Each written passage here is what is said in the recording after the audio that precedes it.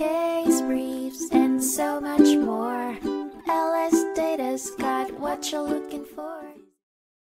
The dispute between two neighboring property owners, the Davises and the Westphals, took center stage in the Montana Supreme Court. A misguided assumption by the Westphals that a line of survey flags marked the boundary between their properties led to the encroachment on the Davises' land. In response, the Davises sought legal action, demanding the Westphals to remove the trespassing structures and restore their property to its original state. In the first instance, the 11th Judicial District Court denied the Davises' petition. Their plea to enforce the Westphals to immediately rectify their actions was declined. Provoked by the lower court's ruling, the Davises headed to the Montana Supreme Court, arguing their right to mandatory injunctive relief and common law ejectment. Upon review under Mr. Civ P 56 and Section 3-204-5 MCA, the Montana Supreme Court upheld the district court's decision, as penned in the majority opinion by Justice Sandifer. Citing that the provision of injunctive relief is specific to each distinct case, the court held that there was insufficient evidence to warrant immediate removal of the encroachments. The controversy did not stop there,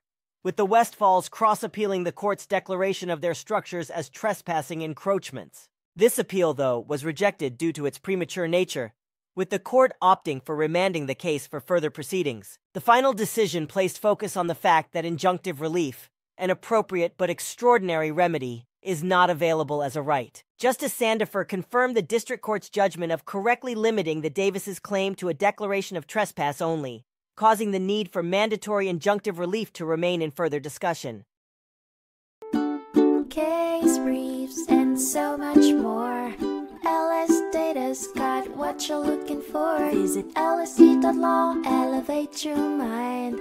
Leave the stress of class.